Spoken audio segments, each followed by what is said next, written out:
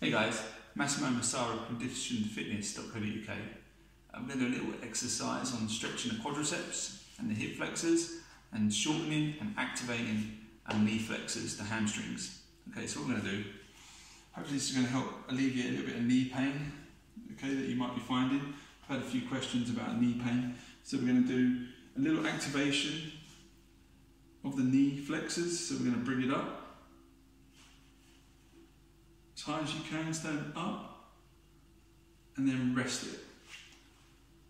So what we're going to look, the aim of the game is to try and bring the heel as close as to the hip, as close as possible, without stretching it by pulling it towards us. We're going to really use the hamstrings to get it close.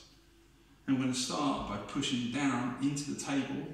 So we're going to activate our knee extensors, the quads. So we're going to push down into the mat, into the table, into the chair you might be using. A step, just push down, 9, 8, 7, standing nice and straight, 6, 5, 4, 3, create some tension through the body as you try to lift the foot off the table.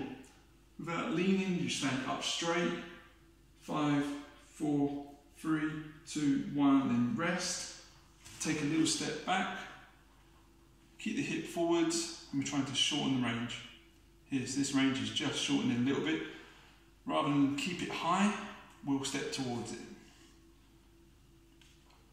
And that's going to lengthen our quads, lengthen our hip flexors, our knee extensors, to help us train hip extensors and the knee flexors.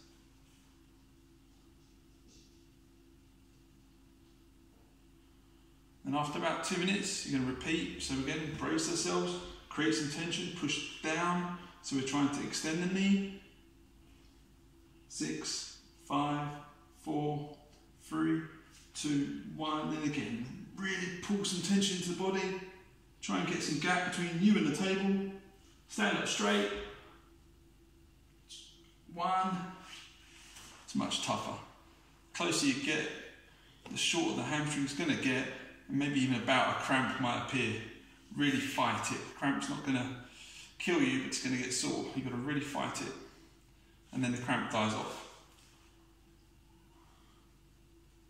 So do that 3 to 4 times and see if you can really improve it. And that might alleviate some pain around the knee. There are some other exercises and we can work on those as we go. Okay, I'm Massimo Massaro, conditionedfitness.co.uk.